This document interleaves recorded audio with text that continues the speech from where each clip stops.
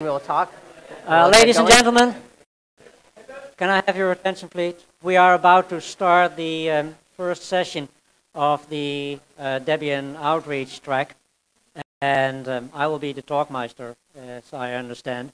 My name is Frank Brom, and Andy Oram will be our first speaker.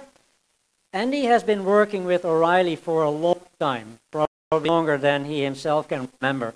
And he just told me that he published the first book here in the United States on Linux, so that's a good one.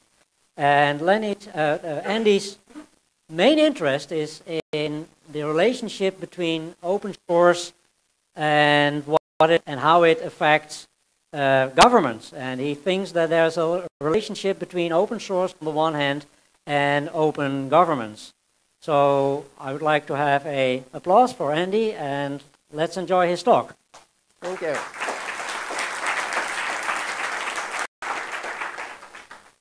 Hey, State of Massachusetts. Here is the State House. This was the scene for the most ambitious experiment in the United States to implement open source software in government. Actually, it wasn't really at the State House. Most of the work was done in this rather unassuming building about a block away. And here I got to talk to some people who were doing this, and some of the things that I heard from a consultant, from some staff people, from Eric, Chris, and Peter Quinn, some of this will get into the talk. Now, let me start by asking, how many people have heard about the experiment in the mid-2000s to introduce OpenOffice.org into the Massachusetts state government? That's very good.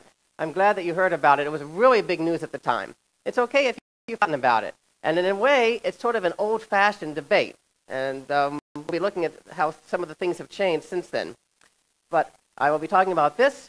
I will be also talking about some other experiments, some of which were more successful. And there are microphones here, so I'm going to go through this fairly quickly. I'm going to run my slides, but I do hope people feel comfortable raising their hands, and we have microphones and you can interrupt. And I also hear that we have some people using IRC who might send in questions from outside. And I really want to focus on this issue and stay through the whole thing and discuss it because it's important. Government is big. Government controls a lot of things around us, and the way they use software is important. The U.S. federal government spent over $13 billion in 2009 on software. That's only half as much as they spent on guided missiles, but it's still a big amount.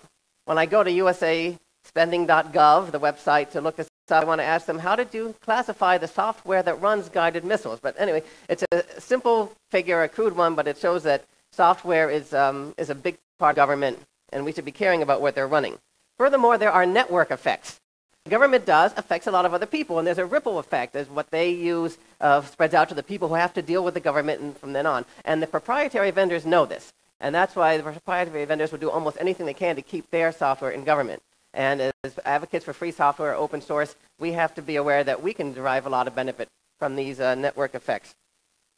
Let me ask, how many people remember the news announcements when whitehouse.gov, the White House site, adopted Drupal as their content management? Yeah, that's great. I'd say 1/3 to 1/2 of the audience heard this. Now, open source or free software has been in the government for years. For instance, when I was working on our first Linux books around 1994, I heard from a Marine who was using some version of new Linux and something I didn't ask him what he was using it for. And I've met people who've been programming the government for a long time doing open source software, and the Department of Defense is all over it. So I don't know why the press made a big deal about this announcement that whitehouse.gov was using Drupal, but somehow this is the big moment. Wow, now the federal government's adopted free software. Well, we have to recognize that this is not a big moment for us, really. It does not mean that lots of doors are opened up. But we've been hearing a lot of things from people in government, like Vivek Kundra, who's the Chief Information Officer, Chopra, the Chief Technical Officer, and other people scattered through various agencies.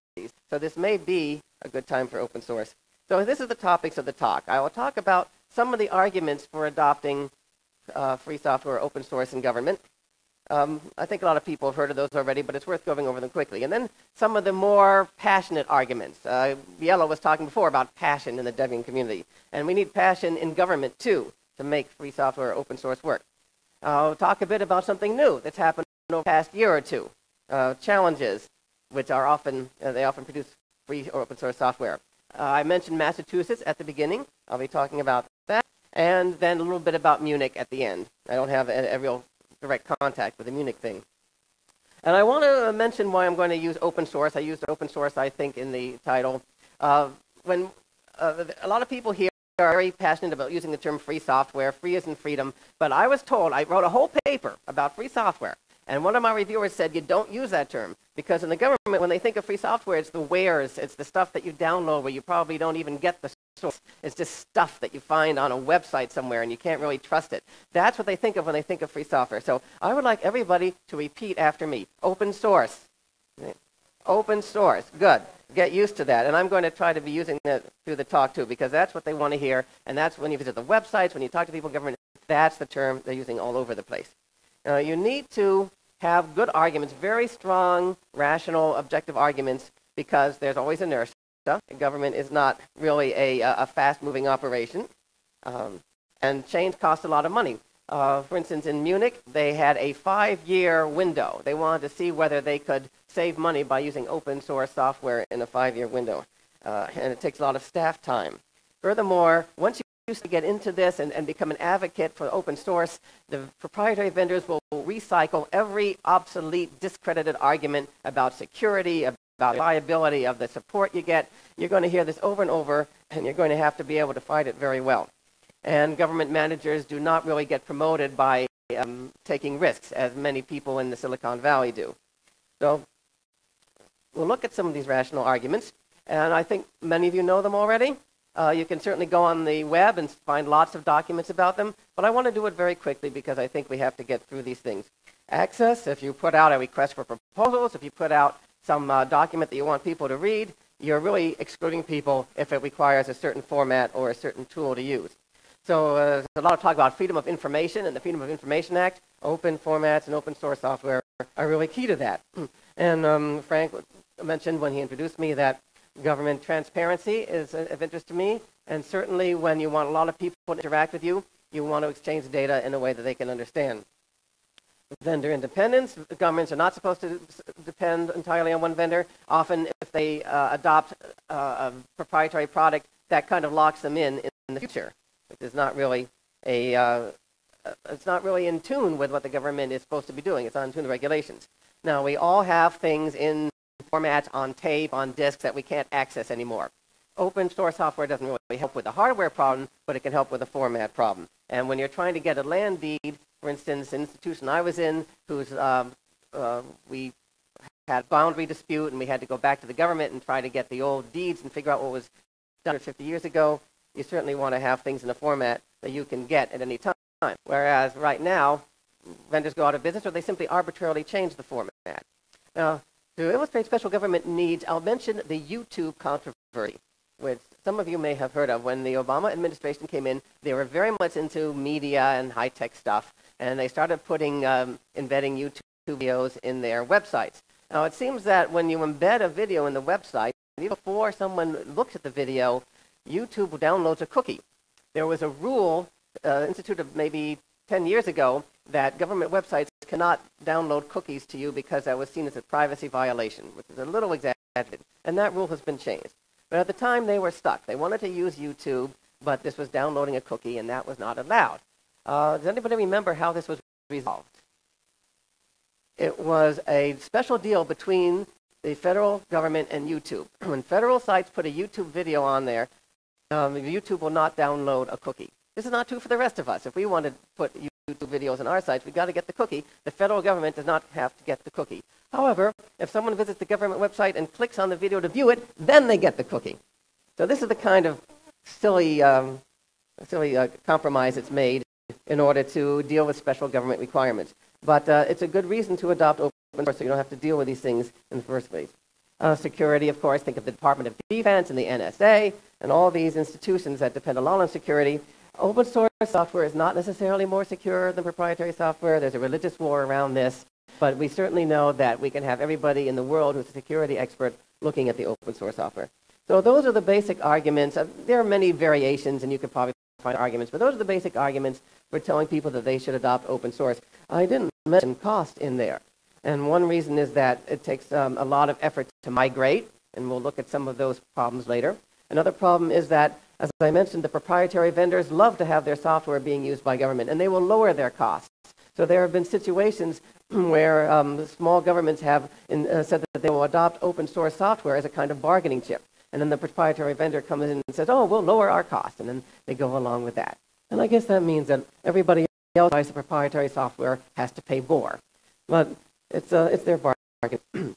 But the format is really almost more important than the software. A lot of you may be working in institutions where you don't use Office, Microsoft Office, and you don't use OpenOffice.org or KOffice or any of those things. You may be using Google Docs or some other thing like that. And the government started to do that too. I think the government's big enough to provide its own service. They shouldn't be storing their key documents in Google Docs. But anyway, software as a service is growing. There's a big debate in the free software movement about that. But it makes it even more important that you know what your format is. So you can use a competing service, that the services can interoperate, that you can get your data out in case the service goes bad, and so forth. The format is a problem that most people don't think about it. Most people don't think about what is really underneath MP3, WMA, all those things that they use. And although the free software movement has developed totally open formats, most people are still using the ones that have some kind of patent, some kind of licensing associated with them. So the government doesn't realize what they're doing a lot of the time. They say, let's put up a video on YouTube, and that means that you cannot download it on certain computers legally. There are certain things that are outlawed because they don't pay the license fee and so forth. The Copyright Office, you may have heard of this about a week ago, the Copyright Office issued a new ruling, and it said that the software that is used to interpret proprietary formats, this software is no longer illegal. Well, they didn't exactly say that. They said that special people like scholars and librarians have a good legal reason to use these tools that can decrypt DVDs and stuff like that. So that effectively makes it legal, because I think you could say, well, I'm a scholar. But it still doesn't really cover something like watching the YouTube video. So the government is doing these things. They are actually contributing to a culture of proprietary in formats. It's sort of like when someone gets up in the morning, they don't say, I'm going to make my kid obese today. They just say, my kid doesn't like milk, so I'm going to put a little bit of chocolate syrup in the milk. And this is why I say that the closed formats are the high fructose corn syrup of the computer world. We don't really know what we're doing when we use them. Now, besides the rational arguments, you need to develop a sense of passion, a sense of commitment in the government agency. And I've seen this in all the examples that I've seen, and I'll talk a bit about some of the examples. Because the benefits of change are far off and uncertain, there will be all kinds of technical problems that you didn't expect. For instance, in the Munich case that I'll discuss at the end, I read on one website about they converted all their clients in one site to GNU Linux. I think the Debian GNU Linux, in fact. And then they found that the clients couldn't communicate with each other or communicate with the central server because the central server was running an unnamed proprietary system. It did not implement DHCP properly. DHCP is the way everybody communicates with each other on the local network by assigning IP addresses. So they couldn't do this. So I imagine what they had to do was to speed up the deployment of GNU Linux on the central server. So this is the kind of problem you wouldn't anticipate, you probably can't anticipate until it happens. And you need to have some conviction. You need to have a real passion for what you're doing to get you through. And finally, you need passionate arguments because people don't respond. I mean, people like to say they're rational and objective, but who really is? Now, it's useful to have somebody top who backs what you're doing, someone who's charismatic, someone who people listen to, and it's useful to get an endorsement from this. So some of the things that have happened that have helped from the top down, Via Libre Foundation. This was in 2001. It was one of the early bills in Latin America that said that we want to use free software. Brazil formed this technical committee on the implementation of software in 2003. And then Hugo Chavez, or in Venezuela, announced, I don't know how far some of these things are going. I know in the Brazilian case, they did not actually pass a law. There were attempts in Brazil to pass a law, which didn't pass. Some of the states passed laws, but even though they didn't have as much of a formal commitment at the top, they have achieved a lot more than some of the other Latin American countries. And this probably has to do with the degree of technical education in Brazil, the degree of development of the economy as a whole, lots of factors. Certainly they have the Free Software Conference there, FISL, and they have companies, including some of my authors, work for companies that teach how to use GNU Linux. So there's a lot of people working very hard to create the infrastructure. Whereas, for instance, in Peru, I've read that they wanted to have a lot more free software, and they had some trouble getting the, I should say, open source software into the government because they don't have enough trained people to do it. You need a lot of infrastructure to do this right. Peru is interesting because it shows a trajectory. It shows how often open source makes progress. First, there was a practical problem. I'm taking this from an interesting article that you can get online too.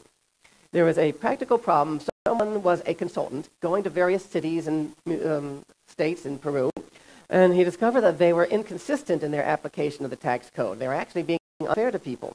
And part of the problem was they had inconsistent software. And here the solution is to give them open source software. We may have some of the same things going on in the United States around healthcare, because there are dozens of vendors with extremely expensive systems that don't work together. The government is now saying, finally, you need meaningful use, which means you have to be able to take the data out and use it in ways that improve the quality of care.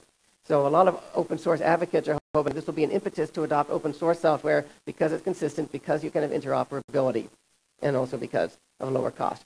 So this consultant was from open source software, and he got a senator named Villanueva interested in this. He introduced a bill that was immediately attacked by Microsoft and immediately attacked by the U.S. ambassador. So then a movement grew up around it, not just in Peru, but all around Latin America and even internationally. And there were people who were committed to the idea of freedom. They wanted to have open access to government. They wanted to have more involvement of the public. These were the sort of things that drove their commitment to open source software. So the bill was passed, and I believe I may have talked about this. Talked about this already. Okay, so that was an example of how the practical need and the ideological need combined to produce a good result, a bill that was passed promoting open source software and some action in that area. So it's useful to have people at the top giving some support for it, to have a Vivek Kundra and an Anish Chopra in Washington talking about open source software. It means that you can at least get the discussion started. People can't say to you that's a bunch of pimply-faced teenagers. And it means, this is particularly important as we see in the Massachusetts case later. When you have people at the top supporting you, they probably will not come in and defund you or put barriers in your way or just snipe at you. But it's not enough to have somebody at the top. Because in that situation, like the one I suggested in Munich, where the server was not allowing the clients to communicate, this has to be overcome at the grassroots. It has to be overcome by managers right in the departments that are implementing the software. So let's look at these managers. They have to have a sophisticated sense of the software. They should be previously committed to understand at least open source.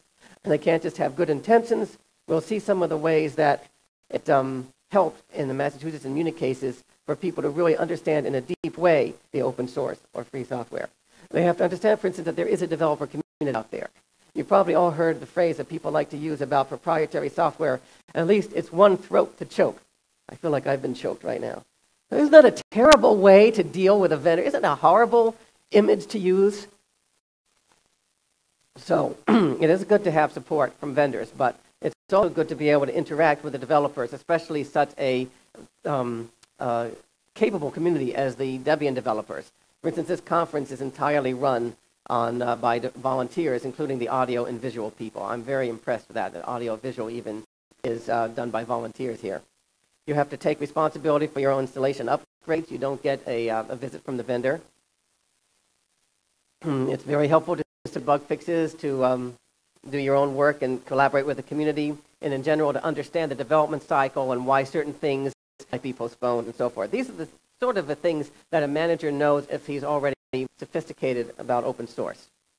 I want to stop for a moment to suggest that you go visit a webpage, opensourceforamerica.org awards. This was started by a bunch of companies just a little over a year ago. O'Reilly, my employer, was one of the companies. One of the big backers is Red Hat. Sun was also a big backer, but Oracle has not pushed it in the same way. Anyway, there's an interesting set of awards that you can look at here for individuals and for institutions. Unfortunately, they are focusing just on the federal government. They won't accept, I don't think they'll accept an award for somebody in New York or somebody in the Netherlands. But I suggest that you check it out. Check out the organization. I also want to talk about a new movement. As I said, in the past year or two, there's a movement in governments that want to get beyond the heaviness of the procurement system and try to get some quick applications, sometimes open source. What they do is announce a contest, sometimes with money, sometimes as a prize, and sometimes just with publicity. And they put up some data. This is very important to actually give people data to work with. You may have heard the announcement maybe 6 weeks ago that the Department of Health and Human Services put up a lot of data about all kinds of things, epidemiological and so forth about the United States. And they want people to download this and do interesting comparisons, maybe the cost of healthcare in different areas, maybe the incidence of different diseases like diabetes in different areas. And if you really want to see interesting healthcare data sets, a little Portuguese and go to the website for the Brazilian Ministry of Health. It's amazing what they have online. All kinds of data about reimbursements of hospitals, about births, about deaths, about all kinds of things. So the data is very important because that gives people something to work with. And then submissions can be uploaded where they can be reviewed. Sometimes people do this in open source and sometimes they don't. I'll talk about Portland a bit, which did insist on open source. And the public can also get involved. The public can usually go on these sites and suggest an application that they would like to have, like municipal data, say municipal transit data. In Boston, the bus lines and the subway lines are trying to put their data online, and people can rate submissions. So this is sort of the basis of the challenge approach. Apps for Democracy may have been the first one. Vivek Kundra, before he entered the federal government, did this in Washington. They did it for 2 years, and then they kind of lost interest. They didn't find the funds to do another one. We'll look at this problem later. Poland just did one and just announced the awards for that, and this one is all, you have to make it open source when you submit an application. I want to mention a bit about the Department of Defense. I was talking about missiles before, and some people have a lot of conflict over what the Department of Defense does, but I want to say that they are not a conservative institution as they often are portrayed. I think they are a very dynamic institution. They know that they have to change a lot because the nature of war is changing. They have something they put up with CollabNet, which is a major player in the open source field. It's called forge.mil, and it is actually not really open source, but they invite companies in there. Some of the code could be shared as a platform to produce other things, and other code is not shared. It's closed source. But it's an important example of this kind of sharing, this kind of collaboration to produce new software. And it's not just to save money. I'm saying over and over again in this talk that you can't depend on cost savings as a reason for open source. You have to have other reasons. In the case of Department of Defense, they know that field conditions are changing all the time. What was true yesterday is not true today. The people who are down there in the trenches literally have to be able to adapt the software to new needs. And that's where they are doing this. So what challenges are trying to do is to change the procurement model. The usual procurement model is very old-fashioned. A bunch of managers get in a room. What does your staff do? What does your staff do? What do we need? Then they submit their requirements to a vendor. They spend a long time choosing a vendor, giving the requirements to the vendor. Vendor takes 8 months or so to produce it. So you recognize here something called the waterfall model. The waterfall model is still useful. I would say for something like a guided missile might be the right thing. But as you know, it's credited for most things that interact with people, and most things that ordinary people are using in their day-to-day work. So the way this can be evaded, perhaps, to keep the awards small, or not to have awards at all. And it permits a much more agile development process. The challenge approach requires, first of all, the data. As I mentioned before, the government should be willing to release data. It has to make a big publicity push. You have to know your programmers. It's not enough to do publicity. You have to really know who the key people are in your area, as Portland did. They were pretty hip. They knew a lot of people both in open source and non-open source areas. And you don't always have to have a monetary prize, but it can be useful. The challenge approach is also limited. For one thing, once you get the application, it may be hard to keep it maintained. If the public is using it, if they want the data and want the app, it may be enough to push the government to do it. But as I was told in Portland, politicians love to do things and get a lot of publicity from. And they say, look how cool we are. We've got this challenge. We're doing a new thing. But then the incremental work of slowly releasing more data, updating the application, and stuff, they can't get big headlines for that. And so it's hard to get them to do it.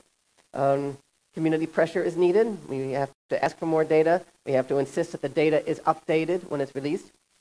And a nonprofit may be a good way to do this. There are certain ways to keep the nonprofits honest. You make sure that they have open meetings. You make sure their documents are open, have conflict of interest rules, and so forth. There is no central search facility. This is something I hope gets fixed. So New York is doing it. Yes, New York even is trying to open some of their data. This may be hard to believe in a city where the transit could just stop running a train some morning and not even tell anybody. So I had to walk 2 miles to get here today. But New York is part of it, Portland, Chicago, there's a lot of cities doing it, but they're all doing it individually. And it'd be nice to have a nice SourceForge-like or GitHub-like place where they could put their stuff and everybody could find it.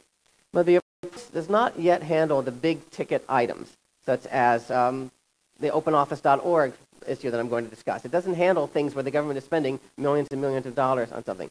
So we still have to push for open source in other ways. And that's what I'm going to get to in Massachusetts. Talk a little bit about the experience there.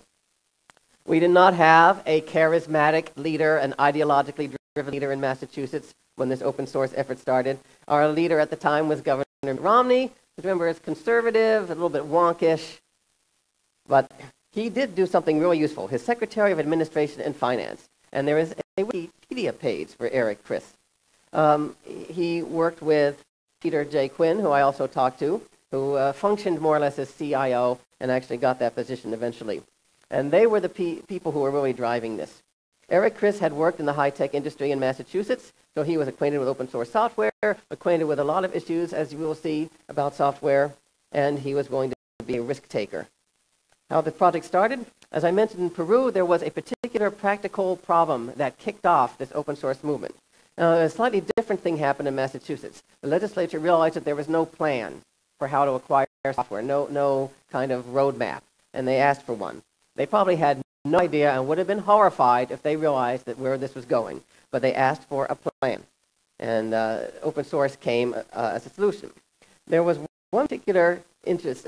They certainly knew about open source, Chris and Quinn, but there was one interesting thing that happened here. Microsoft released a new version of Office 2000. It had an XML format, and there was a patent on part of this.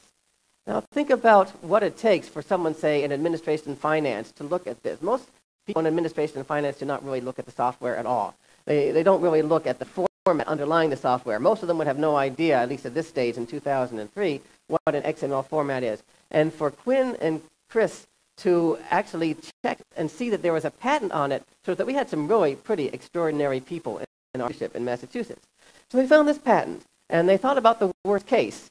Probably Microsoft wouldn't do this, but Microsoft could say, hey, anybody who goes into the town hall for a birth certificate or wants to get a building permit, you got to pay us a license fee because you're using the Microsoft Office format. So they were worried about this, and they asked Microsoft to give up their rights to the patent. Microsoft wouldn't, and so they decided on a regulation saying that open source would be preferred in government, which is similar to what was done in Peru. Now, the Mass Software Council visited them right away, a lot of pressure. So they backed off a little bit. They just said they would open source in a fair manner. But this was enough to get the migration going. And the migration was handled in a very disciplined way. They started out very well. They looked at all the departments to see what the department needs were. Munich did this too, perhaps even more thoroughly. So some departments really needed, for instance, Microsoft Excel. OpenOffice.org's spreadsheet was not quite as good as Excel in areas at that time. And Excel used macros. Some of these people depended on macros, which OpenOffice.org did not support. But most people in the government were just using Microsoft Office to read documents or to make very simple memos, and they could easily move over to ODF and OpenOffice.org. And they started to train people. They hired consultants and so forth. Peter Quinn ran a study showing that they would save money by using open source software. The Massachusetts legislature was not happy at all about where things were going, and they actually demanded that an auditor be brought in, which is pretty unusual. But the auditor backed up Quinn, said, yes, it will save money. There was an interesting setback, which is a useful lesson, a little lesson here. Microsoft realized OpenOffice.org did not have accessibility features for vision impaired. Microsoft is not a great player in this area either. Up to the 90s, they released Windows. They had nothing for blind or vision impaired people. But the community got together and insisted they do something. And when they put in features for blind and limited vision people, they did it in such a way that it was proprietary. It was locked into Microsoft stuff.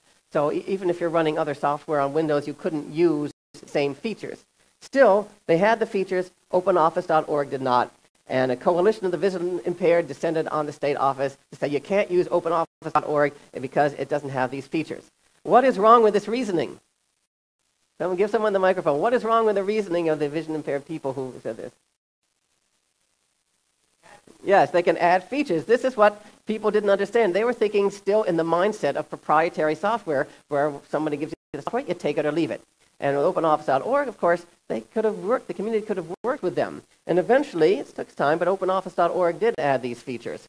But this is still a good lesson to learn. When you start something, a migration, you have to think of all the strengths and weaknesses of your software.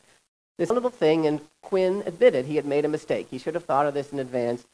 And we also need to educate the public more about the potential of open source software to evolve, to meet new needs.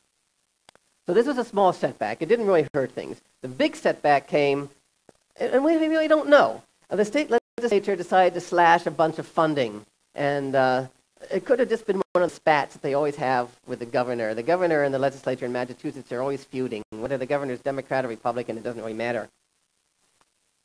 Or there might have been something else behind it. We don't really know, but they defunded it. And then there's another setback. Chris and Quinn departed for various reasons. The IT department said that Microsoft XML would also be okay as an open format. I'll talk a little bit about that. I'm right disappointed in this. I think it would be fine to say, look, we tried to do a migration. We don't have the money. We'll have to stick with Microsoft Office. We'll look at openoffice.org and ODF in the future. But they didn't say. They said that they could use XML, which was rather a setback in terms of publicity.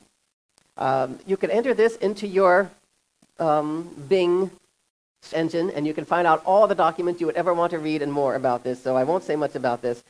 I'll just say that OXML was created in direct in recognition that state governments and others wanted an XML format, and ODF had an XML format, had an open format, so Microsoft realized they had to have one too. And of course, it's not really open, even though it's over 6,000 pages long. It has all kinds of problems that are not fully specified, which you can find by going online.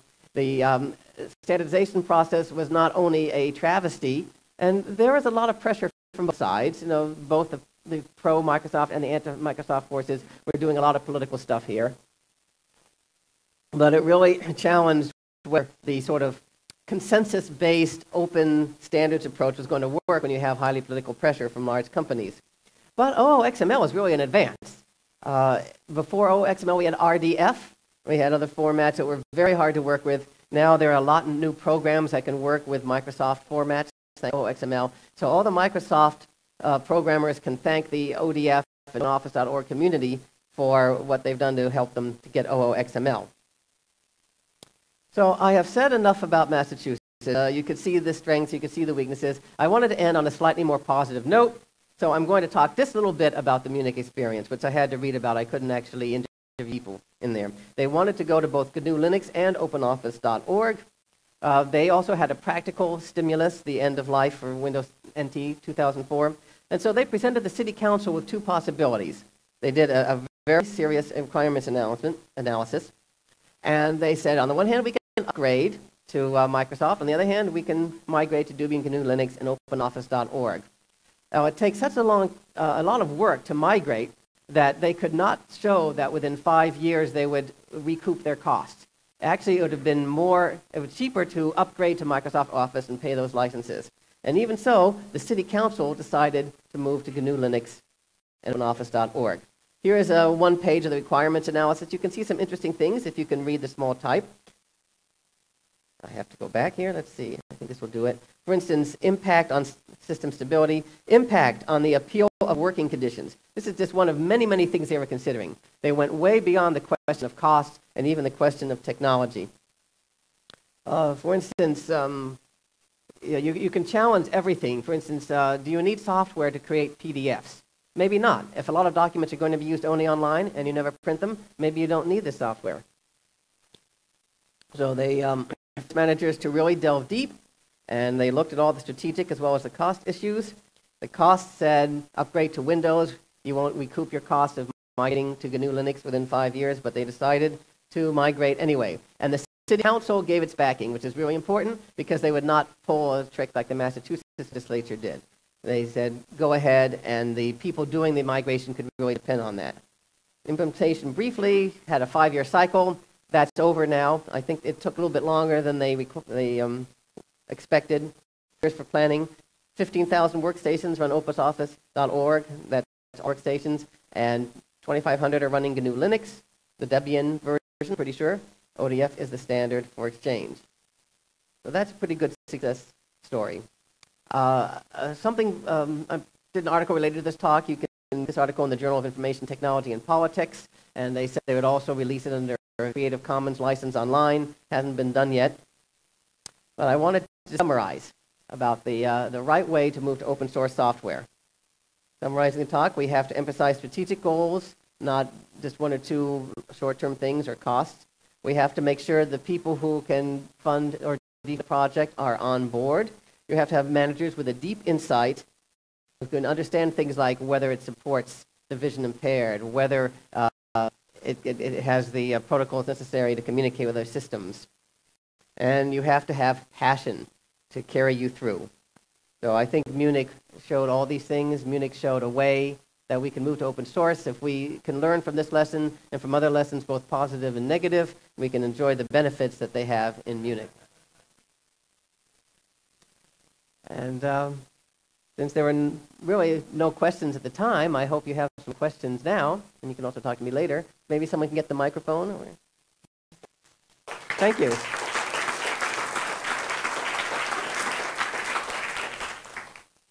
Well, I don't see the microphone. I want you to shout, and I will repeat the question.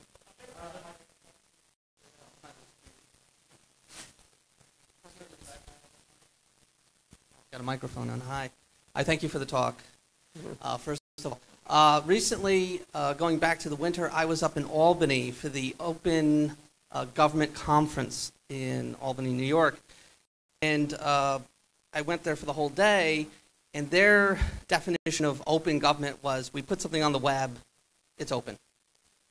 My concern that I brought up, because I had a question and answer period, was, well, what if I have a Linux operating system on my home computer, and I want to get to the data that you've now made open? And their response, like Marie Antoinette, was, go out, get a Windows system or Macintosh. So I think there's a definite need for an ADA-like legislation to guarantee rights of people who use alternative operating systems when it comes to accessing government data. Also, applying for a government job requires that you have a PDF application that allows form filling in and stuff like that. And I think we need to, I don't know if you want to expand on this, but how can we guarantee rights of people who, the other side of the coin of accessing the government, not necessarily the government using open source, but us using open source and getting to everything else in an equal fashion? Yeah, I like your comment. That was a great story, and certainly, if you had a law or a regulation, that would be useful. It would be a nice top-down approach. There are other things we might do. You've now announced this problem. We can shame them in Albany. We can point to what they try to do in Massachusetts and what some people in the federal government are trying to do. We've got to move in that direction when we're in there. And I suppose at some point there should be some high-level regulation or even a law so that people have access. And this is also, we have to remind them, I sort of mentioned it in the talk, we have to remind them that this is not just guaranteeing people like you, the Debian expert, access. This is also guaranteeing yourself access. The government wants to get access to these documents 50 years from now. That has to be a key part of it. Yes. I think frequently you get that immediate reaction because you're talking to people who feel like you're asking them to support your operating system, and they're terrified of it. They have no idea what it looks like, how it works.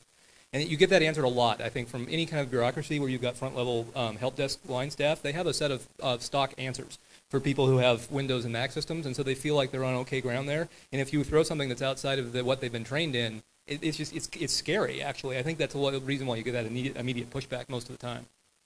Yeah, you may remember the story back from the 1970s or early 80s, and I don't know if it's possible or real, but a lot of people repeated the story that General Motors was worried about foreign cars, but they looked out the window and all they saw was American cars outside the corporate headquarters windows. They said, oh, there's no problem with foreign cars. So government may be the same way when they're all just, they use IE, they use Windows and so forth. So you said that we have to be prepared to object to the arguments of proprietary software advocates. Can you expand a little bit on that? So what do they say typically? I think there's they commonly say that open source software can't be secure, or because it's open, that means that they can simply say it can't be high quality, but they can also say if it's open, that means that malicious intruders will find the security flaws and exploit them before we have a chance to fix them. That's an old argument. of course, security, the malicious intruders seem to be able to deassemble the proprietary software pretty quickly. And I don't know why the DVD industry has not been able to create a format that can't be hacked. So this is the kind of control back at them. It was an interesting thing in the Peruvian case. Microsoft came in, and they were the ones who tried to be the rational people. The Peruvians were driven partly by nationalistic goals, partly by rational goals to improve the software they were using, and partly sort of the goals of freedom. So Microsoft said, hey, let's not talk about all these passionate things, all these emotional things. Let's just look at objectively whether the software does what you want. And they thought that they could win simply by being more, because their software could be proven to be better in some way. But you'll hear a lot of complaints about support, and there's a lot of complaints that you can't trust free software. So that's sort of arguments. You've given a couple of examples which are famous in the media, as it were, the Massachusetts and the Munich transitions. But I'm just wondering, I was kind of assuming that there was now an awful lot of this going on, and we didn't get to hear about it because it wasn't newsworthy anymore. But maybe that's wrong, and in fact it's not happening. Do you know? I'm sorry, what is... Are there in fact lots of transitions to source going on, and it's just not a newsworthy thing anymore? Oh, sure, yeah, there's Extremadura in Spain, and I have a lot of trouble, and I will admit, I have been doing a lot of research and having trouble getting information. Sometimes I do a lot of web searching. After I heard about some of the software announcements, all these high-level announcements, we're going to move to free software in Latin America, I turned on the Spanish and Portuguese in Google, and I did a lot of searching articles, and I couldn't find any articles about actual successful transitions. I thought, did Google and Bing fail to update their indexes for the past 5 years? And then I thought, well, are there things going on, but people just are too busy doing it, and they don't talk to reporters? So I don't know. And I know there are things going on. Some people who've been able to visit those countries and talk to the people in the government have told me that. And I also, I try to use the internet to get information. I talk to people who are in academia and people who go to conferences and say, please put me in touch with some of the guys on the ground, the Peter J. Quinns and the people working under them in these countries. I haven't been able to get very far. So I talk about what I know, and I'm sure there's a lot more going on. Hi, thanks for your talk. And I had a question first about the Munich experience. You mentioned that it wasn't, that they couldn't figure out if they could make the transition economical in a 5-year window. Mm-hmm. And I was wondering if there's any kind of long-term tracking on that project and other projects.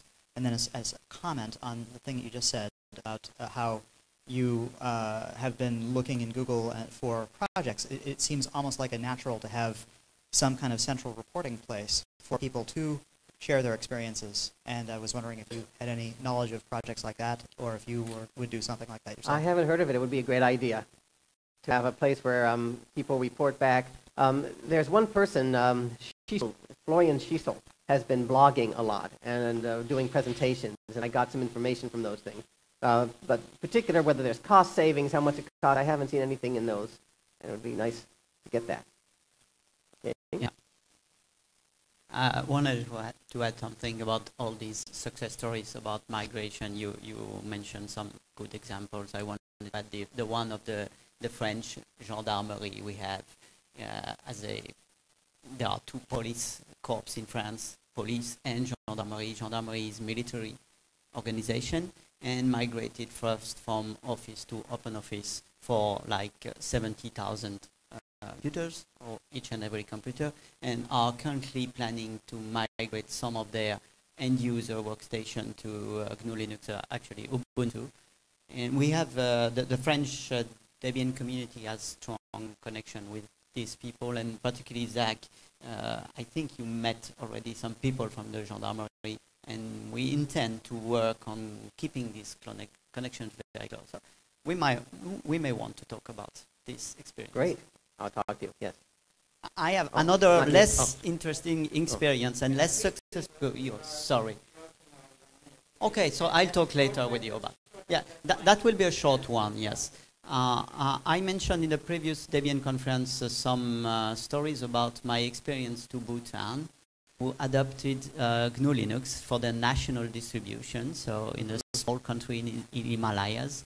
And I think this is probably a failure story, because they developed a national Linux distribution, and I never heard about it since then, probably because the proprietary software vendor made a lot of work afterwards to go over it and implement something that was suitable for their needs. Yes.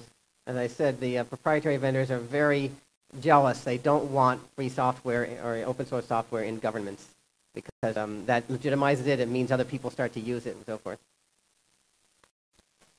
I think one more question maybe, right? Yeah. Then. I think this will be relatively quick. Thanks for the talk, but everything seems to be focused here on desktops. And I'm wondering if that's because kind of on the server side, we don't feel like there's much of a war there, because all the discussion, at least all the good stories, bad stories, seem to be focused on desktop implementations. I'm just wondering where you see the server side of it. The new stuff that I was talking about, the challenges are often mobile apps. And of course, there's a whole nest of issues about free software and open source on those. But often it's about people getting access to government data. So it's more about people in the field and a lot of mobile applications. I think a lot's going on in the server area in the government that people are using Apache and so forth in government. So I guess a lot of the more publicized cases, though, have to do with migrating people on the desktop. And this is where the average person who works in government sees what's going on. Okay.